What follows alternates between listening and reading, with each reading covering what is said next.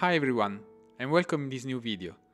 Today I'm going to show you how to extend the Flow 2 template with regards to Cubase and Vienna Ensemble Pro. In the next video I will show you how to integrate that with the application Flow Plus and how to generate the configuration files that are needed in that application. For this video I'm going to show you how to add some libraries using the Spitfire Abbey Road 1. Okay, so let's start. The very first things to do is to start working on Vienna. The very first things to decide is where the library should be. As you can see, Flow comes with a certain list of instances, which I highly recommend you not to edit, not to modify, because then otherwise you might have problems when there is an upgrade. So whatever you want to add, some new library on your own, just create a new instance. For these specific libraries, I will probably also create just a new instance because it makes more sense. It's an orchestral on its own, and Spitfire Audio has some plans to upgrade it in the future, so it makes sense that I just create a new one. The code for this one will be Spitfire Abbey Road 1, so this one. So I'm going to put the color which is typically the color of the orchestral libraries, which contains all the type of instruments. And now what we are going to do here is I'm going to create a few tracks. So in this video I'm just doing 2 of them, not all. So first of all I'm going to add 1 and 2 here. And I'm going to set those to output 1, 2 and output 3, 4. So now we are going to load here Spitfire Audio. Here it is, and we are going to put in the first one, so the main one, which is the orchestra. So load it. So I'm going to put here the name.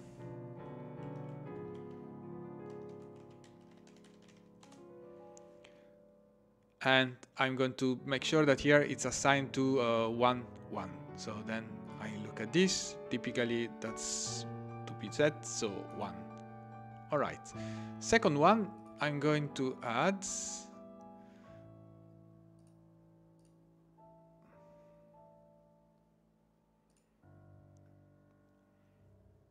okay, so now I'm going to add the high strings. So click it, load it. And then we are going to put it on the channel 2. Make sure that you also here put the channel 2. And here we are going to put the name.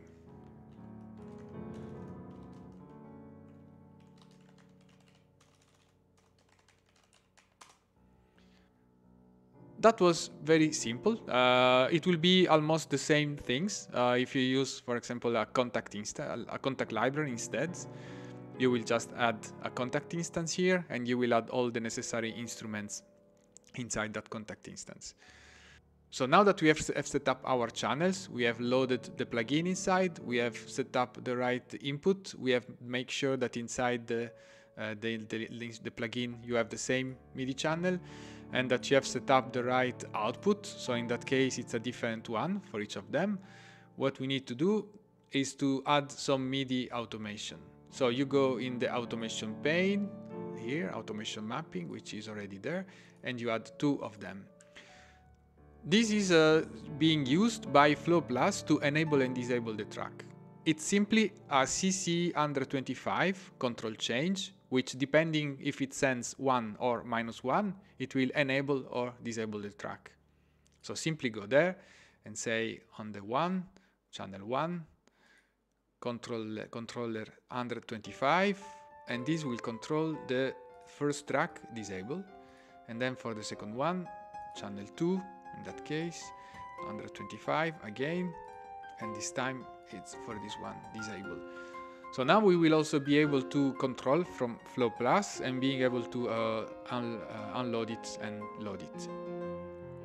That's all. There is nothing more that has to be done here. Of course, to make it better, I always add folders, so like that. and we can put them under that folder, so it will be easier to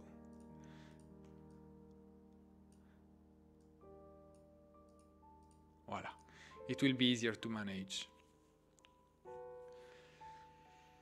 As you can see there, each of these has a certain amount of articulations, has a certain amount of microphones and faders. So this is something that then we will manage when we will set up Flow Plus. Once you are done with it, you can now save and everything is done.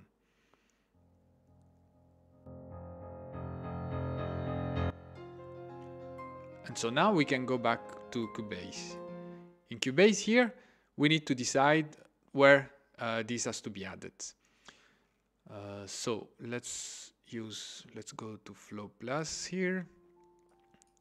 We say that, so the first one, it was an orchestra, and it was mainly this one, Orchestra Tutti, so we could just show this one here. Here is where we want to put the first track.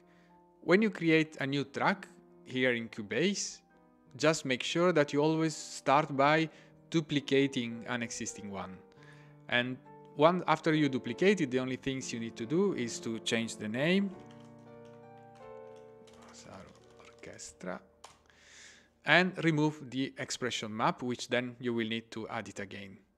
And so that's it. So you already have the same name of the folder, you have the name of the library here, you have the name of the track, you have the MIDI sense, which have been inherited by the other ones once you copy. And then the one thing that you will still need to do is to change this parameter in the MIDI sense one of the transformer, which is actually what identifies this track towards Flow Plus. But for this one, we will see these things to do in the next video. Now that we have created this track, we need to connect it to an output. So in that case, we decided to create a new rack. And what we are going to do here then is go there and create a new rack.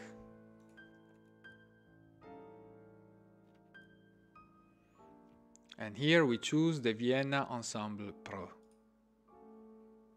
You don't need to create a MIDI track, and then you need to connect it, of course. So you click here and you do connect. So now it's connected, and typically it's at the bottom here. And then what you also do is that you just put the name so that you can easily identify it. Now that we did that, so we can go here, we can say, voila, it was on the MIDI in one, on the port, on the channel, sorry, 1. And here it is, it's connected. So now we need to enable the output. In that case, at this moment we have only the 1, 2, and 3, 4. So we are going to enable those two. And as you can see, they will appear here. Okay, let me show you how to see that better. You go in the mixer, there. You go to the VST instruments, where there is one for each of the rack. And you can finally see that you have your new one, which is called here, Saro. And then you have the two outputs, where we know that the 1, 2, okay, let me just disable everything else so that we have only this. So the 1, 2, we knew that it was the orchestra, so we put the name here. And the 3 and 4, it was the strings high. All right. Now, based on the grouping that it's already implemented here in Flow 2, you will see that you have groups called strings high, strings low, actually all the different sections, and then you have the final one with the strings and the choir. So what you can do here is that you need to first take this one and you need to route to the right group. In that case, for this one is the full orchestra. For the second one is the strings high. Voila, and you are done. And now you can see that when you go, so your strings high will play, will go into the group strings high, which is here. The group strings high will go inside the group strings, which is here, which then is going to all, which then is going to the final output. So now we can make a try, and We can start to play this one.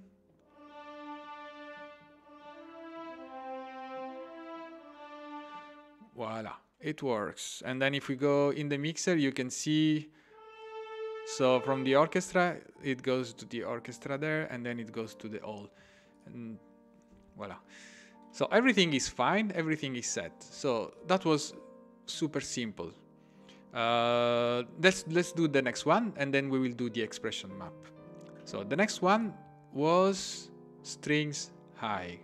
So in that case, we are going to put that one inside strings high. So let's go to Flow Plus and show only the string ensemble high. And let's of course open it. Okay, so we are going to put it here. Let's duplicate this track.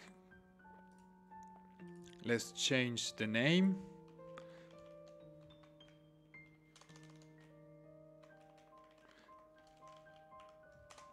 Let's put it in alphabetical order, like that. So let's remove the expression map, which is not the right one, to avoid actually mistakes. And let's do the routing to the right one, MIDI in 1, channel 2.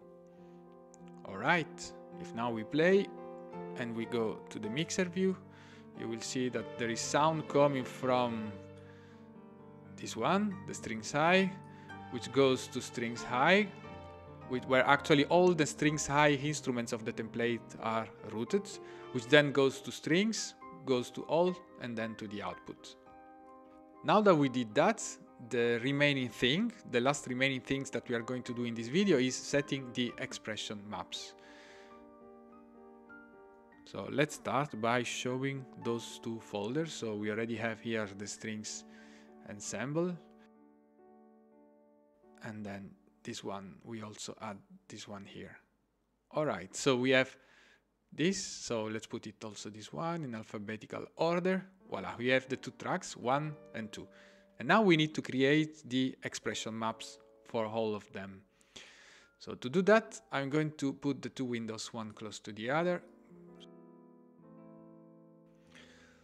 Okay, to create expression map, so you go here in the orchestra, you click there, you click on expression map setup. So what you do is that you create a new one, which will be added at the end. You put the same name of the track. And here you have 1, 2, 3, 4, 5 expression maps. So you create 5 slots and you put number 1, 2, 3, 4, and 5. This is the number of the program change that will be sent by Flow. So, and then we go with, like, the first one is long, the second one is staccato, the third one is swells short, fourth one swells medium, fifth one swells long. And then we see, okay, we add the custom articulation there. This one is called long and is a direction. Staccato, we add a new one. Attribute, and then we add those ones here. So we do direction.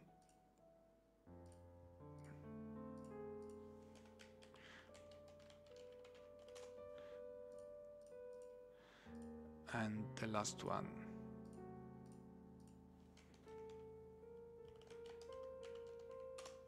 Direction 2. Okay, and finally, the last things to do is to write the key switch that will trigger the change of the articulation. As you can see here in the plugin, it says that long is assigned to C-1, staccato to C#-1. Although I found that there is something strange with this Spitfire plugin, because here when it says C-1 is the root, is the initial note, which in Cubase correspond to C-2. So in that case, actually, when you create that one, here you will have to create C-2. It's quite strange, but that's how it works. C#-2. And then here you say D-2. And then again D#-2. And this one, it will be E minus 2. So now we have all set up. As you can see, they were just a consequence, so D and E, all right. And we close it and we assign it. It's at the bottom. And now that we are sure that we have created our expression map and that we have assigned it, we can test it. So just by creating a new empty track, just recording some random notes. All right. And with those random notes, we are going to test the switching of the articulations. Voila, it's like that. And now you can see that when you hit play button, those articulations will actually switch. All right. Okay, it doesn't sound very good, but it's the sound of something which is working. And that's okay. So maybe the last things for this video here is a small explanation about the MIDI sense here. This MIDI sense is what actually says to Flow Plus which track this is. In that case, you will see that wherever it receives a trigger from Flow Plus, it will reply with a specific number. It says I am value 1 0 value 2 0 in the channel 1. So what I do suggest is that when you create your own instances, put this MIDI sense here to something like the farthest away from 1, like for example the 16, and start from here. And you will already have plenty of space, because in Flow I'm going to start from 1 and extend with the 1, the 2, the 3, the 4 and the 5 and use those ones. So this will avoid to have conflict between the development of Flow and your ones. And then you will just need to decide how this, to which polypressure value this will be mapped. And then you will see in the next video how this is translated in Flow Plus into a specific element. Say that we have done everything we had to do. So again, just to make a recap, we have created it in Vienna. In that case, we create a new instance. As I said before, just create your own instances and do not use the one of Flow. Inside this one, we have created different channels. In each channel, we have loaded the plugin. We made sure to set up the right MIDI channel here that corresponds to the one inside with the plugin. We have created automation mapping here to be able to enable and disable. Then in Cubase, we have eventually loaded the rack, or maybe you might be using one that is already there. We have created the tracks in Cubase by doing a duplicate of existing ones, where we have redone the routing and where we have recreated and loaded the new expression map. Alright, that's all for this video. I hope that it was clear. As you can see, the process of extending Vienna and Cubase, it's very straightforward. And I will give you more details about extending Flow Plus in the next video, but especially in the documentation of my website, because there will be a lot of text and documents that you will have to read. Thank you very much for watching, and see you in the next one.